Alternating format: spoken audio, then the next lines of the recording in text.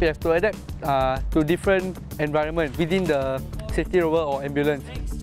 So we have to learn it quickly so that we can apply it safely. Horrors will be a huge wow because we see how they're able to actually utilize their resources very well and adding more compartments so that we know where to put the Hartmans, the IV needles and more. So it's a very good utility of resources basically. You need biohazard bag, so this is your bin. Okay? Combat phase has started. It's been definitely quite challenging and shag. 1, 2, down.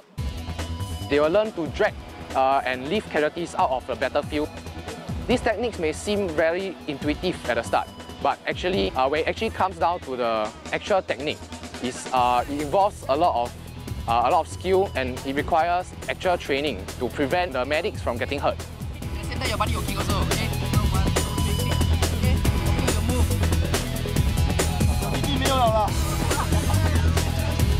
Wow!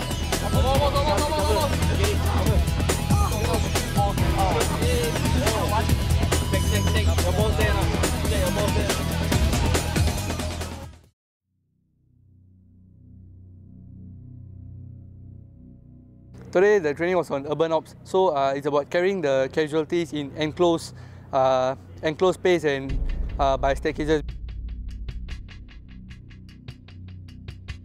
And what is the first carry you will be doing will be the piggyback one. At the lift landing, okay, you will put your body down. After that, you can swap over and do a fireman carry.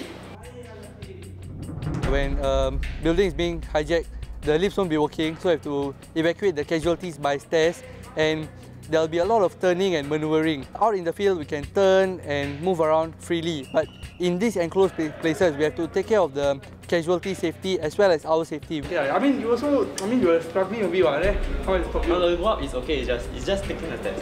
If you are up and comfortable, then I can easily go. Hey, you're not that heavy, eh? You're also not that heavy, I thought you would be harder.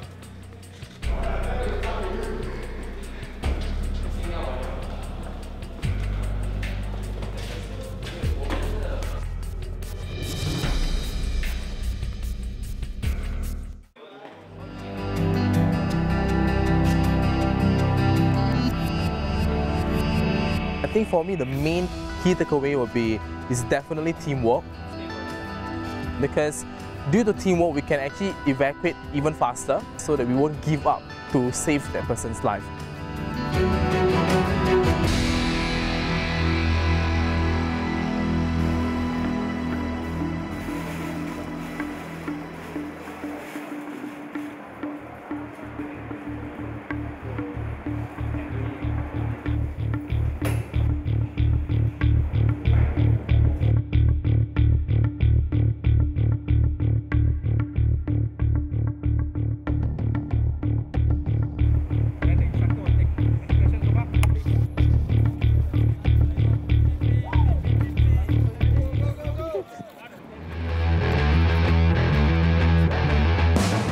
There's a combination of two different groups for this route march this time round.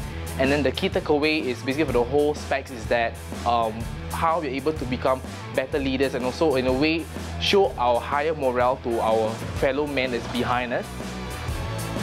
When we are all really tired and really shagged, from there we can judge on who we can trust and how we can help each other out to really complete the whole 8-kilometer route march, because it's definitely very challenging with our instructors putting additional pressure and expectation on all of us.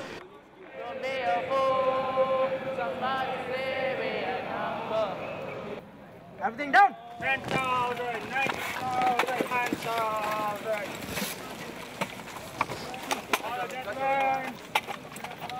Don't leave your water tube lying around. People step on your water tube. The mouthpiece cracked. You complain. I cannot drink water. Whose fault? You never take out equipment. Expect equipment take out of you? Hell no. I suffered an injury on my left knee. But then despite that, I still continue with a lesser load so that it won't really injure my knee even further. I want to continue is basically to really feel the tightness with the whole course itself.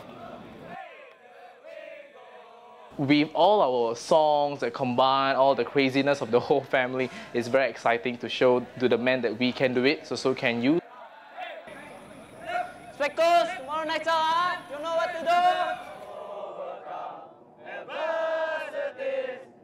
Most of us have already spent our energy on the training earlier in the day. This route march is slightly more difficult because the calf is in pain from lifts and drag that we've done in the previous few days.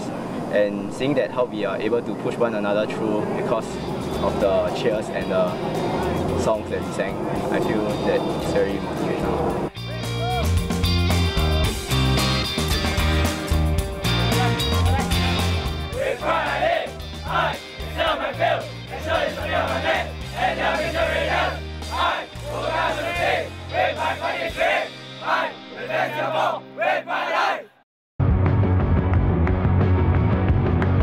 We have a casualty collapse during a 2.4. Transferring over to now.